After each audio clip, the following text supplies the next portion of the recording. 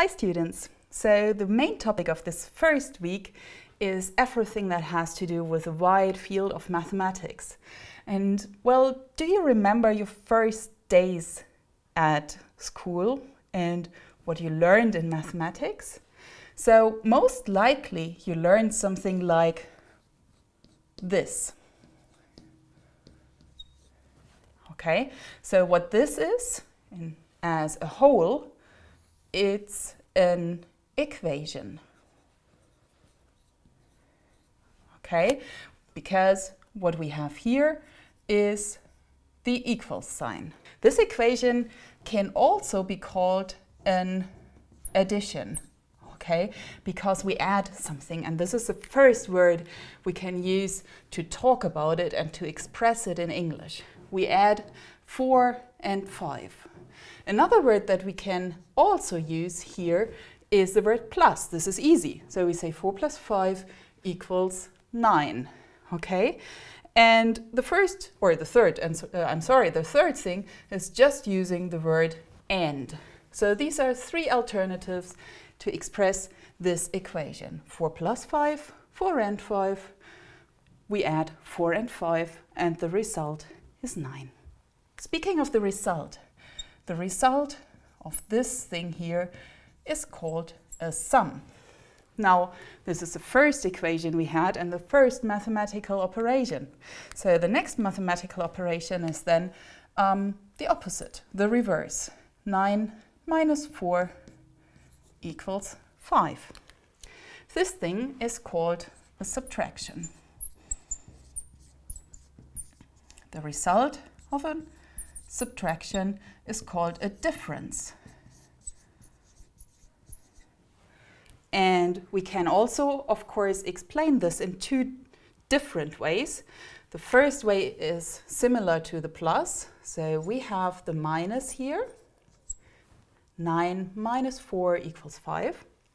And the other way is to say we subtract. And note the preposition, we subtract from.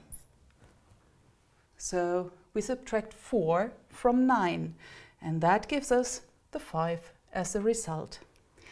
So this is what you learned more or less in the first year at school. What you learned afterwards was a bit more complex. For example, you learned this. Now, how do we say that in English? So the first thing that we know, or we have to know, what is this operation called? This operation is called a multiplication. The result of a multiplication is called a product. And how do we say that? Again, just like for minus and subtract from, there are two different ways of saying that. The first one is an easy one. So I say times. 7 times 8 is 65. Or I say multiplied by. Note the preposition here is by. So 7 multiplied by 8 equals 65. Again, we can do the reverse. Okay, so we start with a 65 and we can do this.